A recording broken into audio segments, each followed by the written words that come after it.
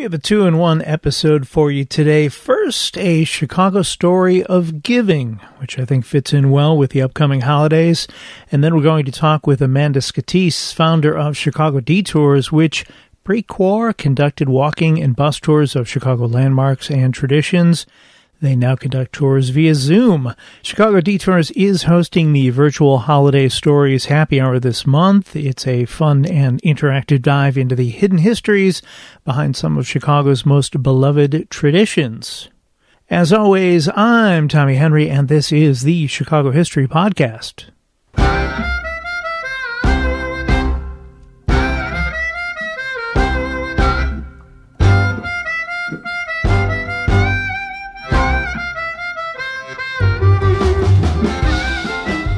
A week ago Saturday, on November 28th, 2020, it was reported that a gold coin was dropped into a Salvation Army bucket in suburban Bartlett, Illinois, and a gold bar was dropped into a Salvation Army bucket in Mundelein, Illinois, some 30 miles away. With a combined value of about $3,700, that's $3,700 in today's money. A little joke for long-time listeners. That's a nice boost for the Salvation Army's fundraising efforts, one that I hope continues. We are not going to talk about those gold coins today. Instead, we're going to talk about a Chicago charity effort that has its beginnings going back 110 years. On December 10th, 1909, the Chicago Tribune published a letter with the headline, "To the Goodfellows of Chicago." In part, the letter reads, "Last Christmas and New Year's Eve, you and I went out for a good time and spent from $10 to $200. Last Christmas morning, over 5,000 children awoke to an empty stocking, the bitter pain of disappointment that Santa Claus had forgotten them. Perhaps it wasn't our fault. We had provided for our own. We had also reflected in a passing way on those less fortunate than our own, but they seemed far off, and we didn't know how to find them. Perhaps in the 101 things we had to do, some of us didn't think of that heart sorrow of the child over the empty stocking." The letter went on to ask for people to step up, anonymously, and send a letter to Santa Claus, care of the Trib, saying they would supply presents to those children in need. The Tribune would send back a list of children's names, addresses, age, and gender to the letter sender, and that sponsor would be responsible for picking out presents and delivering them to the children. I'll sidestep all of the reasons why this wouldn't work today. The letter was signed, Goodfellow. According to the story, the Tribune had investigated the Goodfellow and gave their blessing. The Goodfellow had, in his time, taken care of 15 to 20 children per year on his own, and would help assemble the list of children through teachers and various organizations in, quote, poverty-stricken districts, end quote. The next day, the Chicago Tribune reported people had stepped up, sending in letters pledging to help 2,000 children. 2 days later, on December 13th, 1909, that number had grown to 7,610.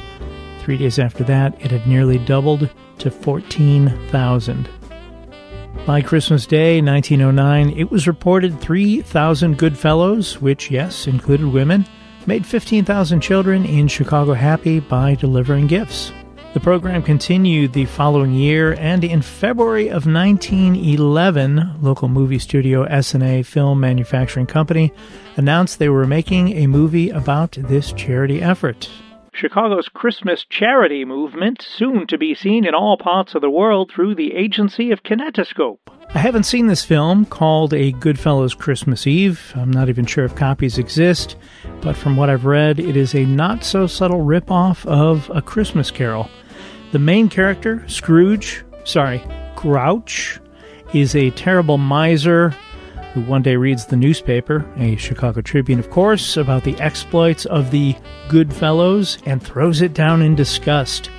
But after dreams of happy Christmases past, spoiler alert, he sees the error of his ways and becomes a good guy. Along the way, the Goodfellows help a fainting woman, find a deserted baby, and help a sick woman and some orphans. The film did open later that year on December 15th, 1911, and although early reports claimed, quote, copies of the original film will be distributed over half the civilized world, end quote, I do not know whether that was the case.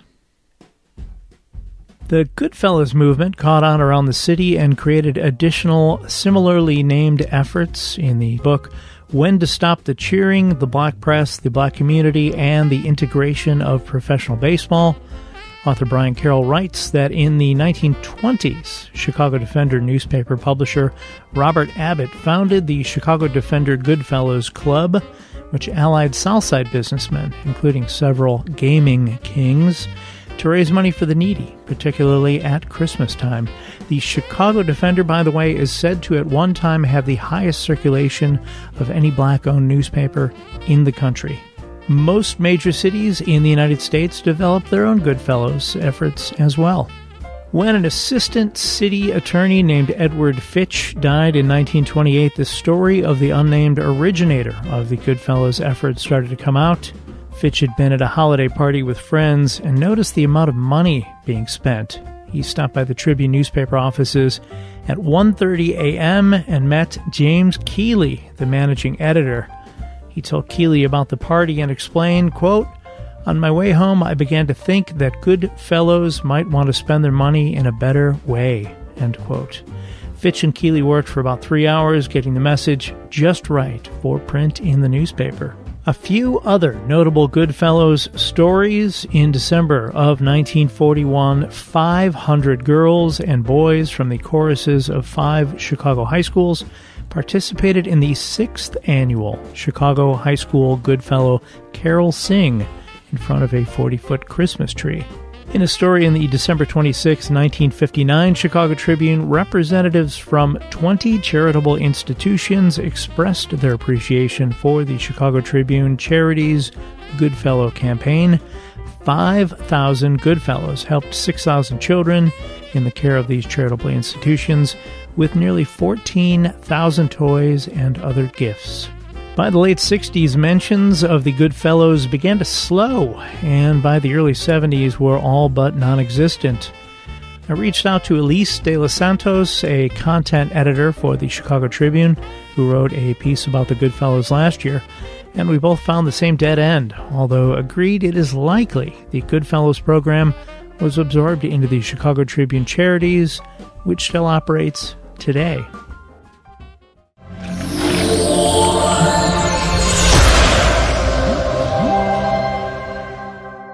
In July of 2010, my guest today launched Chicago Detours in order to share the architecture, history, and culture of Chicago through guided tours for tourists and for locals. Since then, Amanda Scotese and Chicago Detours has had more than 40,000 walking and bus tour guests on various outings. With the great pause of 2020 and Chicago stay-at-home orders, Scotese and Chicago Detours had to shift their presentation, developing virtual events to engage those at home in front of a screen. It must be working. According to their website, chicagodetours.com, Chicago Detours has had 26,000 plus virtual tour guests. Chicago Detours' latest offering is the virtual Holiday Stories Happy Hour, which incorporates hidden histories behind some of Chicago's most beloved holiday traditions. Amanda, welcome. Thank you so much for having me. As a history fan, I appreciate the heck out of people who are so into history, especially Chicago history, obviously. Share a little bit of your background for those unfamiliar with you and Chicago Detours. Yeah, so our team, everyone has background in history, architecture, education. Everyone's got background as educators, so we're really enthusiastic about sharing our knowledge. Our angle as a tour company and now virtual events company has always been that we bring people to explore stories and places locals don't know. So what we like to do is share perspectives on either the most famous sites or point out the things that you might normally just walk right by and not even imagine that there would be an incredible story to. So to create our content, we go digging through all kinds of old books, newspapers, magazines, the archives, just as you do, and looking at old photographs and film to really come up with an angle that doesn't exist anywhere else. So tell me a little bit more about the tour and the events and all that goes with it. Sure. So we started out.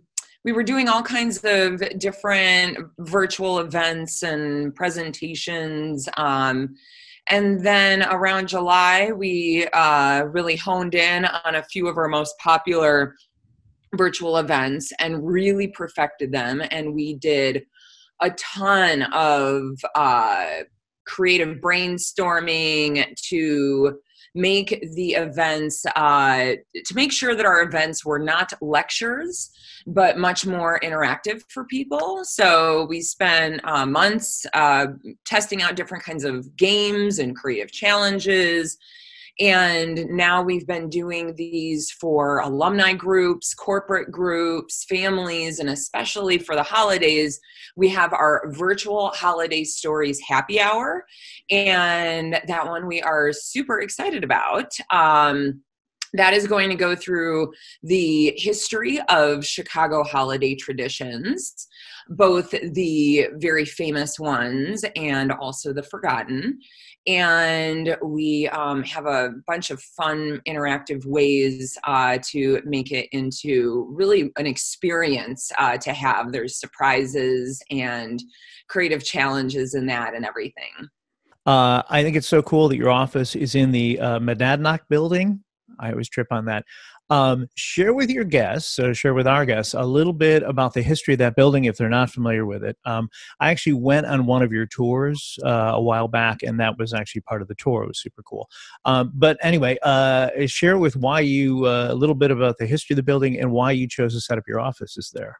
Oh, well, the Monadnock building for many years was one of my favorites because so the Monadnock building is an early Chicago skyscraper, and I like to describe it as the dinosaur of skyscrapers because it was at the very beginning of when people were really trying to figure out how to build buildings taller, and they were experimenting with different structural ways of doing that. And in most cases, a skyscraper got taller through the use of stronger metal, mostly steel.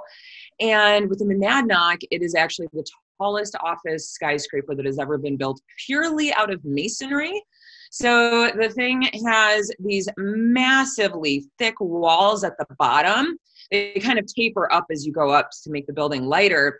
But it just being at the base of that building, it's kind of like, it's the closest thing you're going to get to going to an Egyptian pyramid in the city of Chicago. It's got this just monumental force to it. And then on the inside, there has been we did a special series of tours where we did them of specifically the Monadnock building, and we did them for free, but we gave the gratuity donations 100% to Preservation Chicago, because this building is an incredible example of historic preservation. It was really one of the first office buildings in the country to undergo a historic restoration in the 1980s, where people had Frankenstein all kinds of horrible updates to it over the years, because the building originates from the 1890s. And people had, made some floors look like the 1940s and the 1960s and all kinds of crazy stuff. And then in the 1980s, they really tried to bring the building back to its original beauty. And that involved remaking the mosaic tile floors. It involved making the glass. There's like this privacy glass on the for all of the offices that would allow the natural light from the outside to be able to reach into the hallway. And it's just beautiful. You look at it and it looks like feathers. And just walking into that building is an experience in itself. It's like taking a step back in time with original lighting fixtures and marble walls. So when we actually, for many years, we were in a building that's called the Heartland Building. It's going to be where the company that did the Chicago Blue Book, old timers know what that is. It was Bennett Brothers. And that's at the corner of Wabash and Adams. We were in that building for a few years. And then a few years ago, the family that owned that building sold it to a developer to turn it into micro apartments. And we had to find a new office. And I was completely delighted to find that the Monadnock building was something that we would be able to do as a small business, because a lot of the historic buildings downtown were designed with small offices, versus when you get into the post-World War II era is when companies started getting bigger. And so offices and space started getting bigger. And also just as a matter of scale, a lot of real estate companies don't want to deal with tiny operations. So the Monadnock is a really awesome building for small operations. There's lots of lawyers and therapists in there. I mean, we'll see what happens post-pandemic. But that's how we ended up in the Monadnock building. Nearly 9 months into the quarantine, people have gotten antsy, then kind of accepting, I think, and then now they seem to be getting a little antsy again.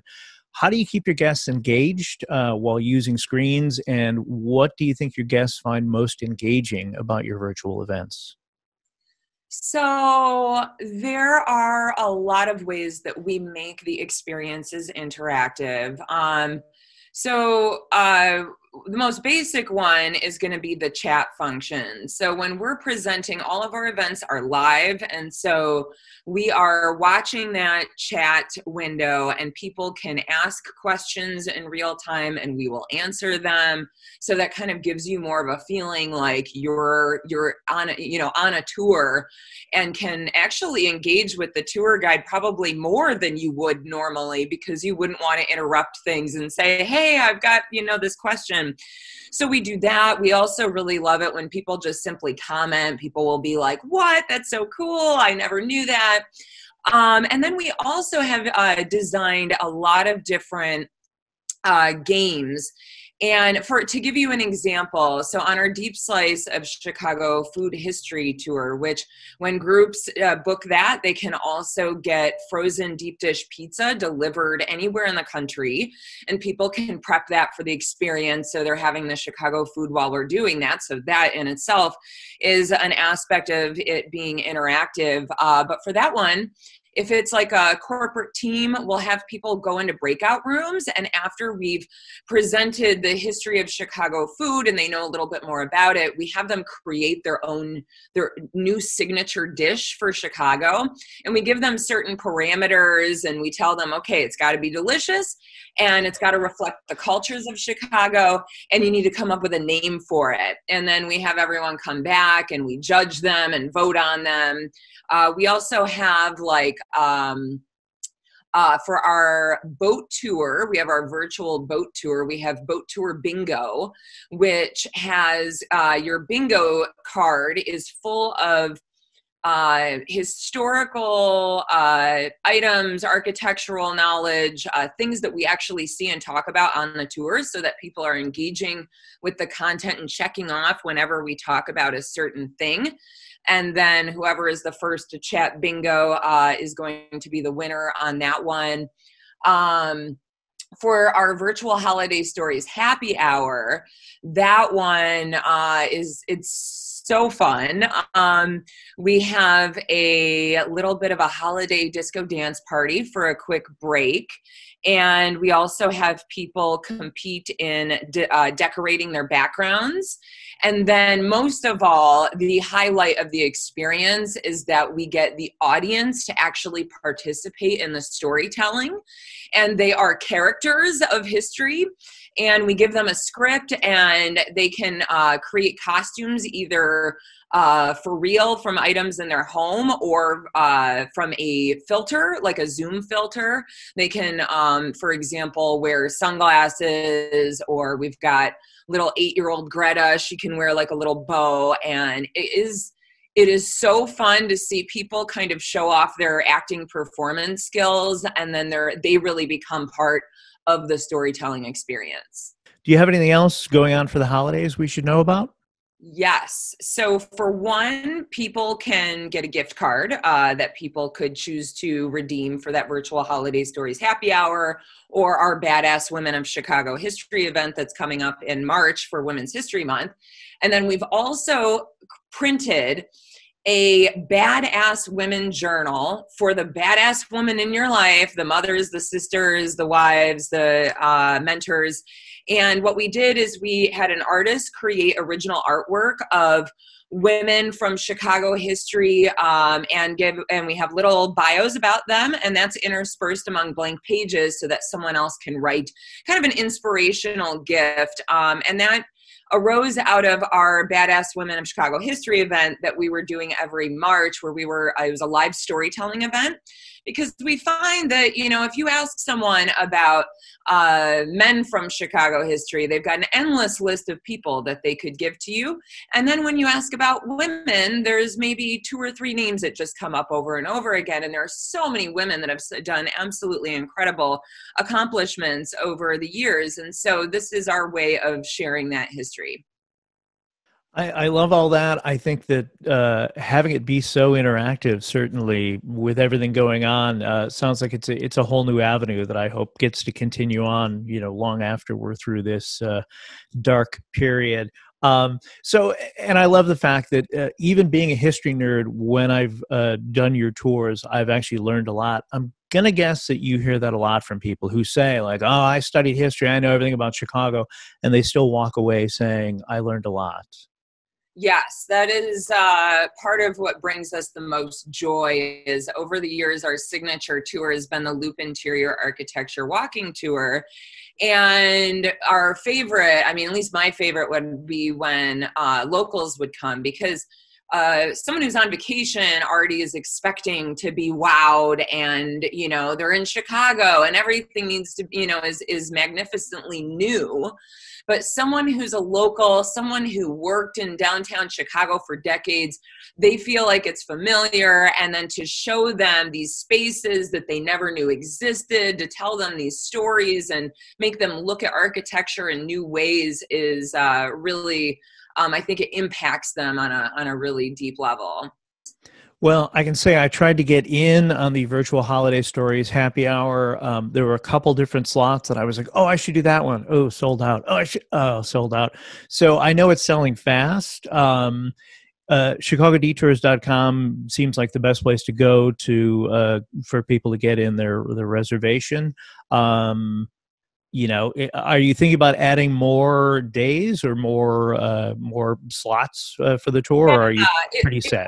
It looks like we'll probably have to. It's really spreading like wildfire what an awesome experience it is to do with your friends and family from afar, especially now that the cases are spiking.